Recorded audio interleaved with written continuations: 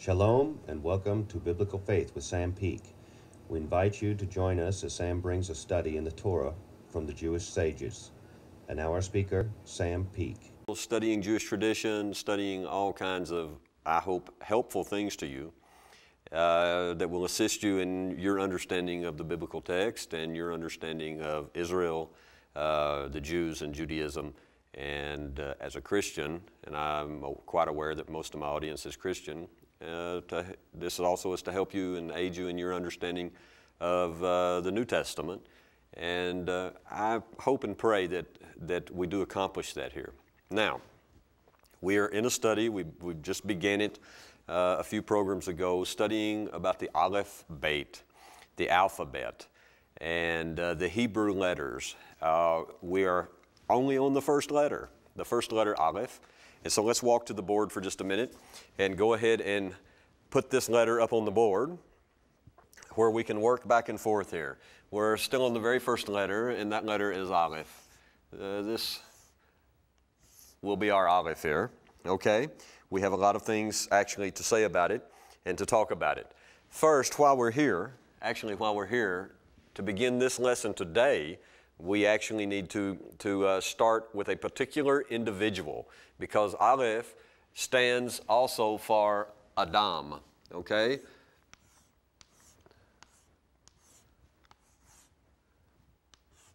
Adam. You see how his name begins with this letter, Aleph. And in fact, while we're here, let me go ahead and put these things up. Let me go ahead and get these on. The reason we want to bring the Aleph to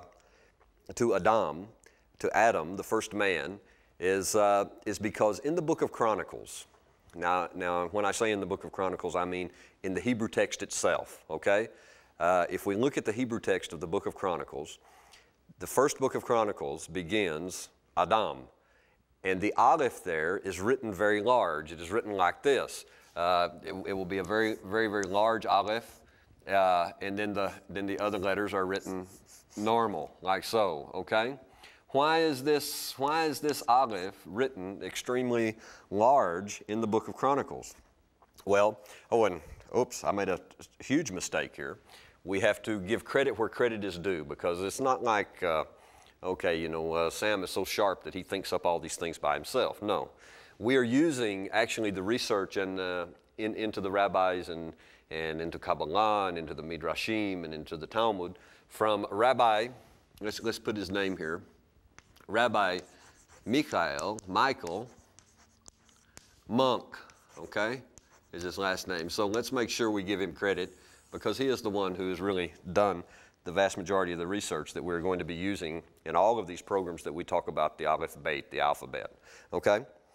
Anyway, the Zohar, the book of the Kabbalah, actually comes to tell us that the reason the Aleph in Adam's name in the book of Chronicles is written so large is it's to give us a message. It's to tell us that Adam was big. Adam was very, very great, and admittedly so. In fact, listen, think for just a moment. Listen, if the goal of the redemption, God's plan of redemption for us as human beings, as sons of Adam, all of us, whether we're Jews or whether we're non-Jews, if that goal of redemption is to bring us back to the point of God's original creation, when God looked at all the world and he looked at all the creatures and he looked at man, he looked at Adam and Eve, and he said, "This is very good." That is the whole point of all the redemption, to bring all of the creation of God back to the point where God can once again look at it and say, "This is very good." If that is the case, then we must say there was something about Adam. I doubt very seriously that Adam is a Neanderthal or a Cro-Magnon man or whatever they call them. I doubt very seriously if he is an ape being. That just doesn't make any sense according to the biblical text. Okay. Now I know someone is going to write me a letter with all this proof and everything, and that's okay. But what we have to realize here is we're talking about the biblical text. We're not talking about all of these other things. We're talking about the biblical text. And in the biblical text, Adam is created perfect. Adam is created B'Tselem Elohim, in the image of God. And we're going to talk about that a little more as we go along here. And he is something. He is really something. So the Aleph, the beginning Aleph of the book of Chronicles, which begins to spell Adam's name, the reason it is so big, the Zohar comes and tells us because it's a reflection, it's to get across to us a message that Adam was perfect, that he was perfect in his greatness, that he was perfect in his majesty. As really interesting, we come to the New Testament in the Gospel of Luke.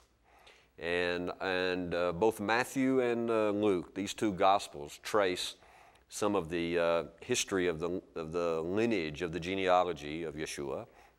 And Luke goes all the way back to Adam, and it says, and Adam, who was the Son of God. That's sure, of course, very Jewish idea, okay? So Adam is something. Now, we want to go on and look at these three letters of his name. Let me erase this one right quick. Because these three letters of his name, if we write them this way, and this is a mem sophite, by the way, and it has a different form when it comes further in the letter. Aleph is for Adam, is for Adam, and we'll just do it in English, okay? The human being, the human. Dalet, this letter, Dalet, is for a word in Hebrew called dibur. Dibur means the power of speech.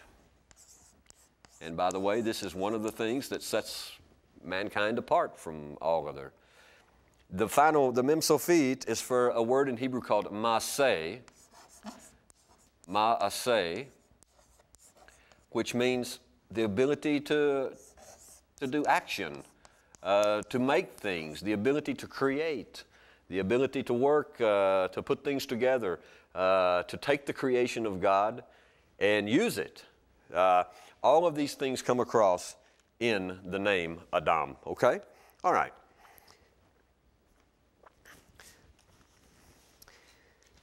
That, by the way, we can work on this idea because in the Talmud, in one of the tractates called Sanhedrin, a very interesting story is given to us, or information is given to us about mankind in general, in the sense of individuals. Let me read it to you. It says, mankind began with only one person. That person is Adam. To teach us everything in the biblical text and everything in the oral Torah is all to teach us something. And we should really be looking for these things as we go along. Well, that's one of the reasons we're doing this series. And by the way, let me tell you now, someone will write me and say, you've been on the letter Aleph for forever. Go to something else for a change. Well, we will. We are going to go to all the individual letters, and so we'll be studying the Aleph Beit, the alphabet, for quite some time. But I don't want to rush it to the extent that I leave out something that's really good for you.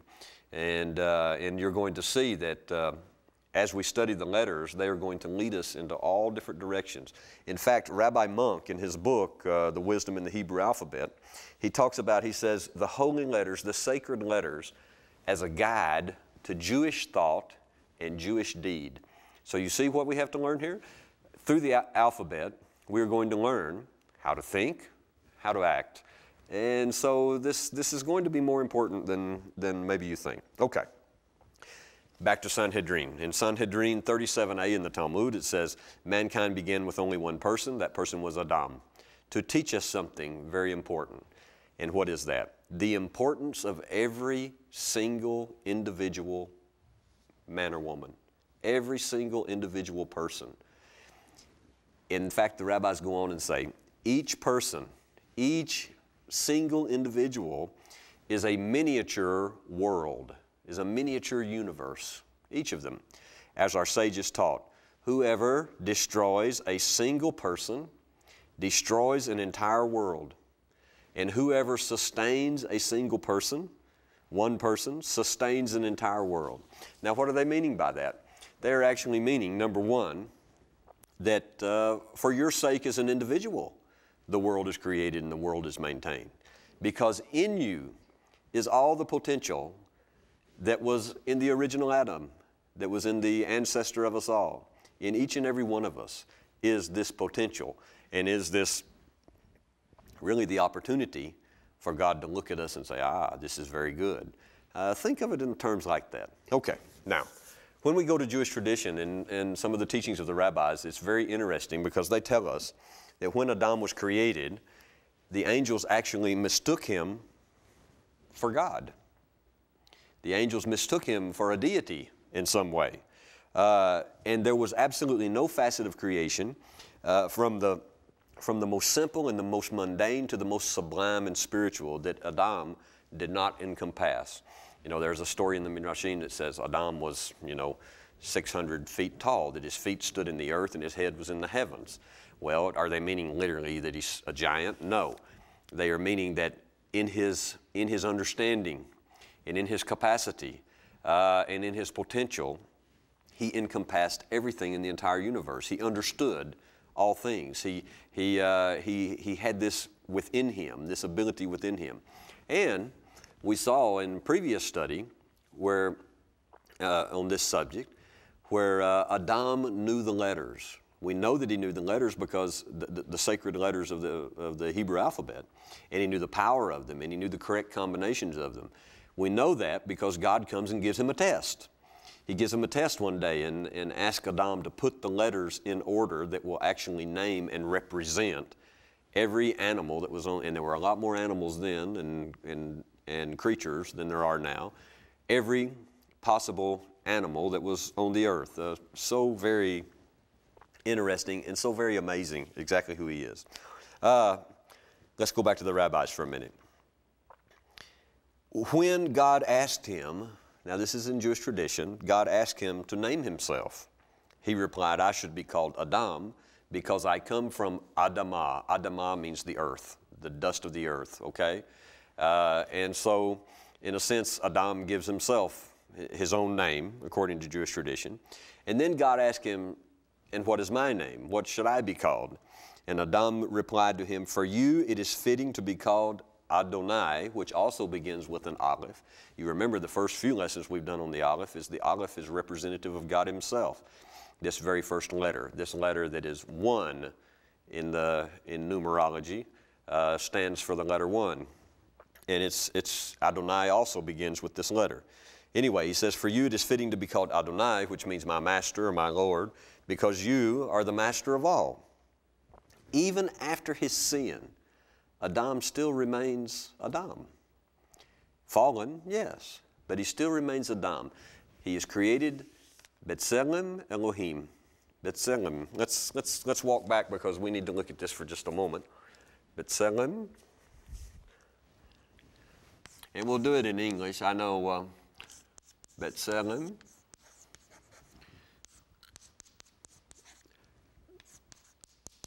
Now, I know we say Elohim, but we'll write it Elohim. That way we don't actually, even in English, write out this name of God. B'Tselem, what is this? What does this word mean? Well, it's translated for us into English, in the image of God. But let's get a little bit better understanding. What exactly is that talking about? This word here, sel, is the root of the word, sel, and it actually means, it's the word that we get a shadow from. The word shadow, if you're in the cell of something, you're in its shadow. Okay, so what is it talking about? In the shadow of God. The best way to understand it is, let's come to modern photography. If I am actually taking your picture with a camera, and by the way, a camera is called matzlema, which is still on this same root word, cell in Hebrew, which ought to give us an idea of what it's talking about. If I'm taking your picture, what am I really taking? I am taking the light that is being reflected off of you. I am actually taking your shadow in a sense. And it's in this way that we need to understand it. In this way, B'Tselem Elohim literally means a photograph of God himself. Now that's very, very intensely interesting. And that means not just a physical. It's really not physical, because God is not a physical being. He's a spirit. It's talking about spiritually. Spiritually, Adam and what is in him is a photograph of what God himself. Interesting, I think. Now, do I understand all of that? Of course not. Of course I don't. But it's an interesting thing to add in here. Okay. You know, my biggest problem with any kind of series like this is as we go along, one thing connects to another and connects to another and connects to another, and all of a sudden I find myself jumping, in the middle of it and getting off somewhere, and we've gone far away from where we need to be. So give me time, and we'll get it all. I just surely pray that it is interesting to you. Okay, all right. In fact, back to our subject of Aleph and Adam, if we go to the writings of Rabbi Shimshon Samson Raphael Hirsch, who was a very, very great rabbi back in the 1800s, it's super good.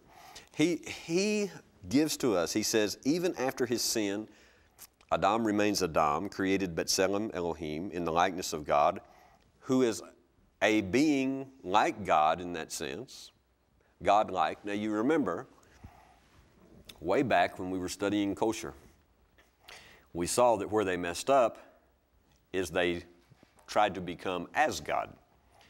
Not being like God, they were like God in their makeup, in their spiritual makeup, and in their ability to have a relationship with Him, and their ability to understand the universe and all of these things. So they are like God. The human race, the human beings are like God in that sense. But never can we come and be as God, where we make the decisions, where we don't follow His commandments, where we come and say, oh, well, that doesn't make sense. That's basically what Eve does in the garden. Well, it doesn't make sense what God told me. And she takes God's place. She becomes as God instead of being like Him. Anyway, Rabbi Hirsch says, a God-like being who acts as God's representative on the earth. That's interesting. He goes on and he says, only man, only Adam, has the ability of recognizing and acting like, emulating, being like his Creator. Thereby, in doing that, it brings godliness into the world. You know, that actually is really the mission, one of the missions that God gives to Israel. To bring godliness into the world. How? To act like Him, to think like Him, to do as He would do in every situation. All of those things. Very interesting. Now, let's walk again. It says, Rabbi Monk tells us, after Adam's fall, mankind sank into terrible darkness and idolatry and immorality for 20 generations. 20 generations from Adam to the next person we know from the Aleph. Oh, actually, we need to leave Adam's name up here. Let me write it again. To the next person whose name actually also begins with an Aleph. His name is Avraham. Avraham, let me make sure I spell his name right. So this is Adam. This is Avraham. Abraham, if we have to make it into English. But you see, his name also begins with the Aleph, just like Adam. Okay?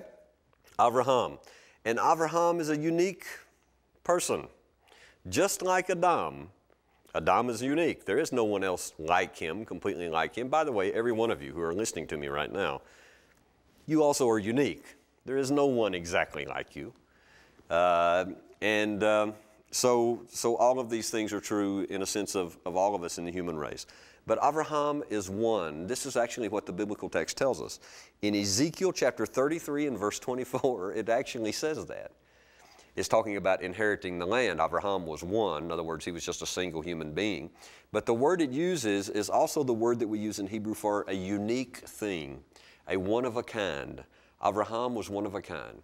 So from Adam, this great person,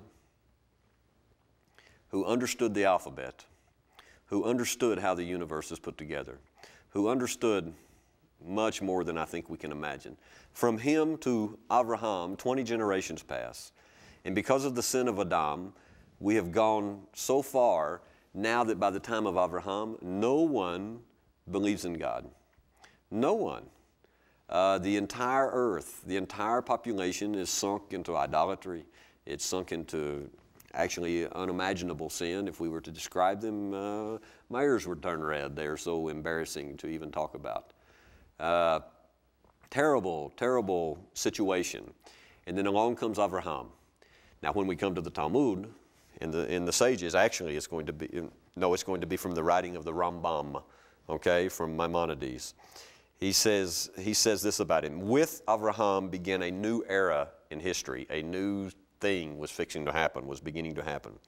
Though all of mankind was worshiping many, many gods, many, many idols, Abraham began his quest for the true God when he was only 3 years old. Now what's it talking about? We're going to find in a minute that Abraham doesn't really come to a complete and total understanding of who God actually is until he's 50 years old. But the rabbis, according to Jewish tradition, according to the tradition of the rabbis that has been passed down from generation to generation, speak of Abraham beginning his quest for the one God when he was 3 years old. Let me read the story to you. They tell us, the Rambam tells us, he saw the sun rise and bathe the earth in light and activity. And Abraham thought to himself, even as 3 years old, this tells us something about who he was also, an extremely unique individual. He saw the sun rise and bathe the earth in light and activity, and Abraham thought, the sun must be God. Surely the sun must be God. But when the sun was banished by the moon, Abraham thought to himself, he says, well, now it seems that the moon must be God because it has overpowered the sun. But when the moon too disappeared, Abraham decided, even at 3 years old, he began to put together that there had to be something even over these two great lights, something supreme, something who was over them, a creator who made them both to work for him, a supreme God, a supreme one who made them both. Hashem is the one God, the Rambam says, who rules over all. I agree with him 10,000%. I pray you do too. They go on to tell us that Abraham reinstitutes, you remember Adam, when God said, what should I be called? He said, Adonai, which also begins with the Aleph. Adonai, because you are the master of all. Well, in these 20 generations, that idea of God as being the master of all, the creator of all, the Lord of all the universe, had been lost. And it is reinstituted. You see, Abraham comes and reinstitutes, reestablishes many of the things that were lost in the generation of Adam with his sin and the decline of the human race. And he reinstitutes this idea of God who is Adonai, the Lord of all the universe. In fact, the rabbis say, even though Adam is the first one to name God this, Abraham was the first to recognize that God retains his mastery over the creation. In other words, he just doesn't put everything into motion and then leave it alone. God is actively involved in the creation, in the physical universe and in the spiritual universe too, on a day-to-day basis, minute by minute. If he's not involved in this, it would all come crashing down. That's the truth. Now, God retains his mastery over creation. Despite the laws of nature that appear to be unchangeable and resistant to manipulation, God remains the master of nature. God can perform a miracle like this. He can reverse the decrees of nature. The Bible is full of this. Even today, he can do it all. Well, whether to tell you this story or not, yeah, let's tell you, because even in the closing minutes of this program, where we're almost out of time, there was a rabbi, a great rabbi called the Vilna Gaon. Now, Vilna is in Lithuania. A Gaon means a genius. He was a great rabbi, and a book came into his hand one time, or actually in the morning prayers, Shacharit. This book was explaining, why do we pray, why do we sing the hymn, Adon Olam, Adon Olam, Asher Malak, B'terem Kol Yetzir Nivra. Beautiful song that you sing, and there are probably about 1,000 different melodies that you sing in Shacharit, the morning service. And this book came to explain that the reason is because this is what this was Abraham's every morning, who in Abraham in Jewish tradition, he is the one who establishes the morning service prayer in Judaism. And this is something that Abraham sang every morning to God. Adon Olam, the master of the universe, who was king before he created everything. He was king. And after everything has ceased to be, he is king. He alone will remain.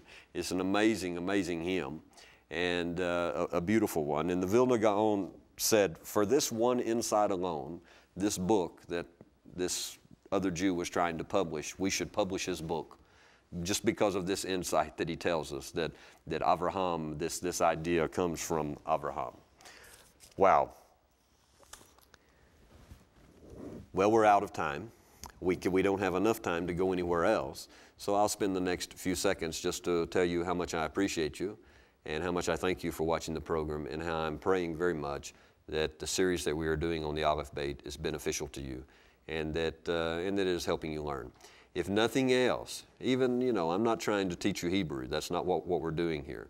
We're trying to look at the sacred letters of the Hebrew alphabet, the first created thing in the universe, and learn from them insights into how we should think and how we should live. Because the letters of the Aleph Beit are in themselves a revelation of the one God, the King of the universe. I hope you enjoyed the program, and come back with us again. I look forward to studying with you more and more. Shalom uvracha to you. Peace and a blessing. Thank you for joining us in our study. If you enjoyed this study and are interested in learning more from the Torah and the sages of Israel, then check us out on the internet at www.bfm101.com, or you may contact us toll-free at 1-800-639-0169. Our mailing address is Biblical Faith, P.O. Box 2, Abilene, Texas 79604. Until next time, we wish you shalom uvracha, peace and a blessing.